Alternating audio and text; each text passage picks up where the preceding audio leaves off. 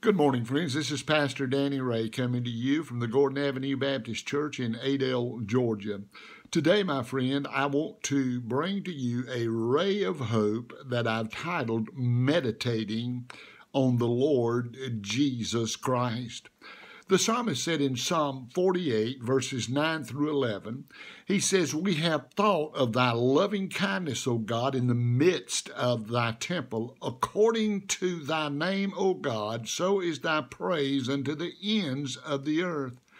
Thy right hand is full of righteousness, O God. Let Mount Zion rejoice. Let the daughters of Judah be glad because of thy judgments." My friend, we live in such a fast-paced world, and now that we've reached what some call the holiday season, Thanksgiving and Christmas, it would seem that we're running to and fro, and it's so easy to forget about God. Yes, forgetting about God is easy because we get our mind on other things. Listen, not meditating upon God's love, not meditating upon God's righteousness, my friend, and his sure judgments, it's also easy for us to do that. Beloved, as you try to walk the narrow road of your faith, you find strength and courage through the Lord Jesus Christ as his sure hand reaches down to help you. Beloved, the world is overflowing with distractions. This time of year, when celebrated in a proper perspective, is one of the most glorious times that we can have. Thanksgiving is one of my favorite times of year because it reminds us again of the importance of being thankful to a God that loved us so much. And then we reach the Advent season where we celebrate the birth of our Lord and Savior, Jesus Christ. What a glorious time it is, my friend, as we celebrate his birth. But I always like to remind people while he was born, a baby in a manger, he's not a baby anymore. He grew up, made a man, went to the cross of Calvary, died there, that we might have life and have it more abundantly, that he could reach into our lives, save us from our sin. They buried him in a borrowed tomb, but glory to God, he didn't stay there.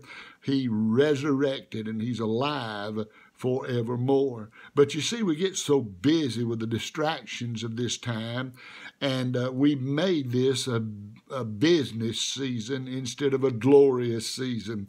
The world is overflowing with distractions. Beloved, take a few moments from the chaos of life and think about how much Jesus loves you and how much he cares for you.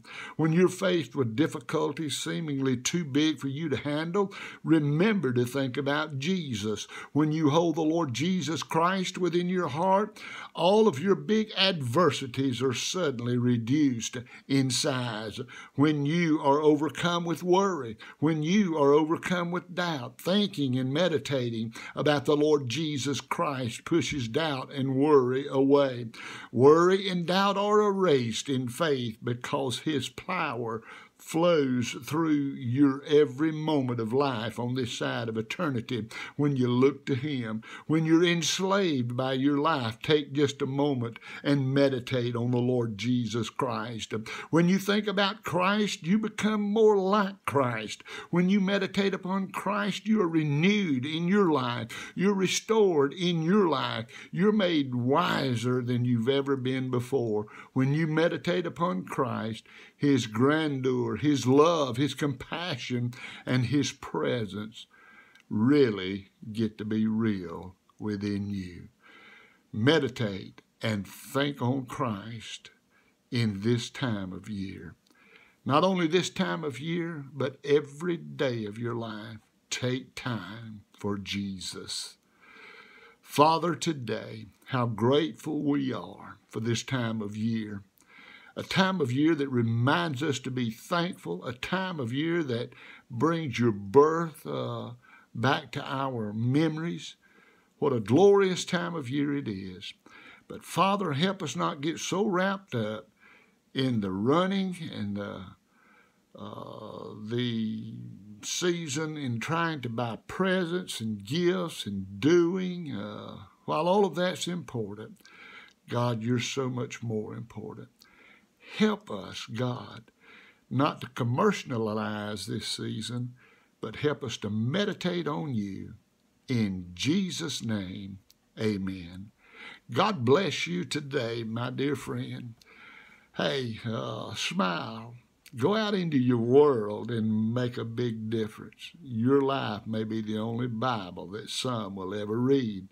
Let them read Jesus as they look at you. Let them see him, and you'll make your world a better place. God bless you now.